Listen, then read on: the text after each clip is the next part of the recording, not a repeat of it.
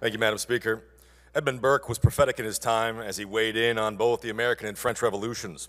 He was widely renowned for his stances that were not accepted by many of his contemporaries, but became seen for their wisdom in the long run and are now much appreciated by posterity.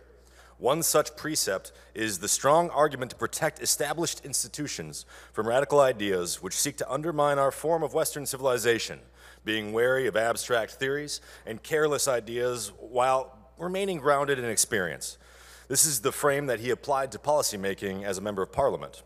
Our established institution of education here in Michigan is one that I must admit has caused me to wrestle with abstract ideas toward dismantling the institution as they stemmed from valid frustrations with the various injustices of the system.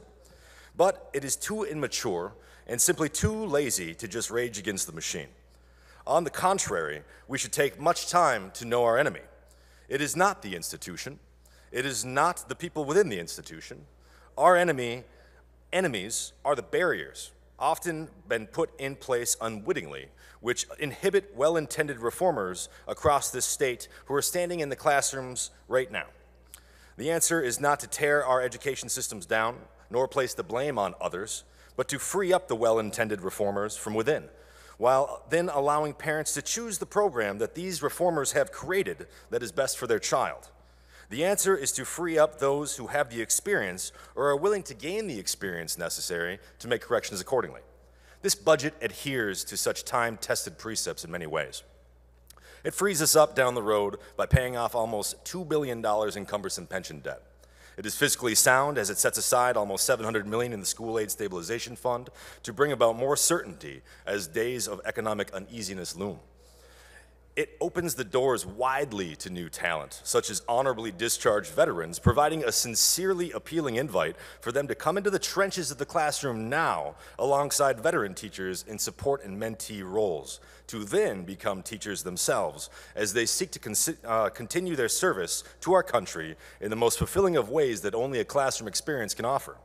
It allows parents to choose the right teachers for their learners, who then can be compensated generously for their services and talent while addressing summer learning needs.